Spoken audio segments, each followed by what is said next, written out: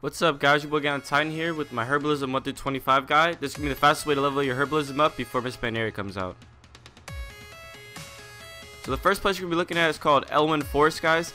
It's 1 through 75. You're going to get Peace Bloom, Serve Leaf, and Earth Root, and this is recommended for Alliance. Now before we start, guys, make sure you have your Find Herbs checkmark, or else it's going to be not impossible to find in the herbs, but it's going to make it a lot harder. So make sure you have that checkmark.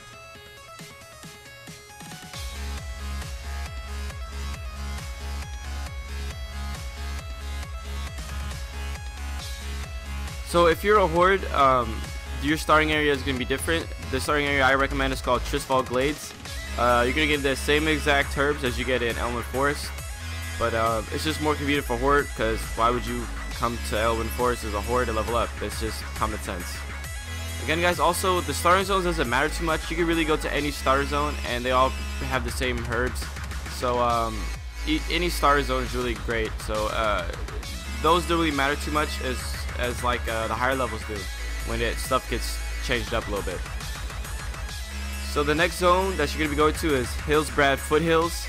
Now Hillsbrad Foothills is more recommended for horde, and I say this because their town toward the mill, you can level up your herbalism there, so it's more convenient for horde, because Alliance you can't do that, so you have to fly back somewhere to level up your herbalism. So it's just more convenient for the horde.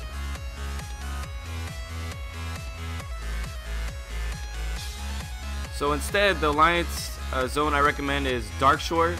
Now, Darkshore is really good because it's really close to a city, Darnassus, so you could just fly there and get the herbalism and fly back real quick. So it's not too much of a trip, and yeah, it's just a lot more convenient for the Alliance.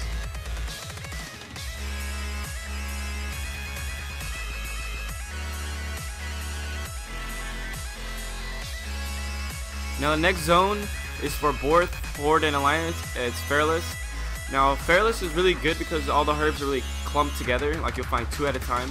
But the thing that you want to make sure about Fairless is all the herbs blend in, because everything is so green.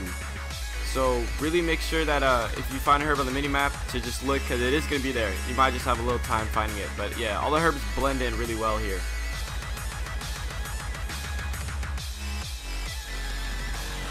The next zone that we're going to be going to is Eastern Plaguelands, and this is for both Alliance and horde. Now this is a really good zone to get Sungrass. It's level 230 to 285. So this zone, it's packed with herbs, guys. I mean, you can have herbs in a straight line around the map. Like, this is a great zone to level up herbalism.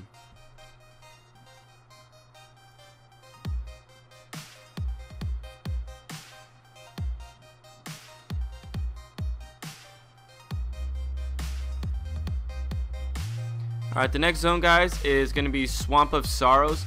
Now, the mini-map, as you see, or the map, the little route, you don't have to follow any route for Swamp of Sorrows. I just kind of cleared it in, because Swamp of Sorrows, guys, there's herbs literally everywhere. Like, this is like herbalism galore. There's herbs going to be throughout this whole zone. There's really no path you can just take, because there's going to be herbs everywhere. I see there's 3 in this little area right here. So Swamp of Sorrows, there's no really custom like path you need to really follow to get the most herbs. Swamp of Sorrows has it everywhere, guys.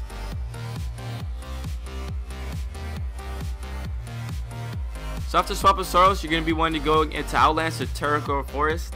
And this zone is kind of the best zone, but it's also really hard to find herbs.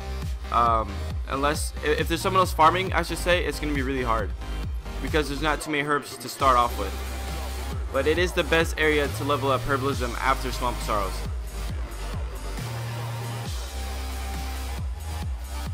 But even though Swamp of Sorrows, you probably could just stay there and get enough herbs and level to skip Terracore Forest and Outlands completely, if you would like to. But that's optional. Next, guys, is Howling Fjord. We're moving into Northern Territory. Howling Fjord is a great place to get Gold Clover and Lily Leaf. Now, this zone is really good because all the herbs are just nicely and tightly clumped together, and that's what you want. You don't want them to be super spread out, because super spread out is not the best way to go. It's just going to take longer and prolong the leveling process to get maxed out herbalism. The next area we're going to be looking at is across northern Shalazar Basin. Shalazar Basin, guys, is another Herbalism galore like Swamp of Sorrows. There is a path you want to follow though for Shalazar Basin, but in Shalazar Basin, guys, there's herbs like everywhere. So this is another really good place. I recommend Herbalism, as well as getting herbs to sell in the auction house. This is a fantastic place because you get a lot of herbs in a little bit of time, which is fantastic.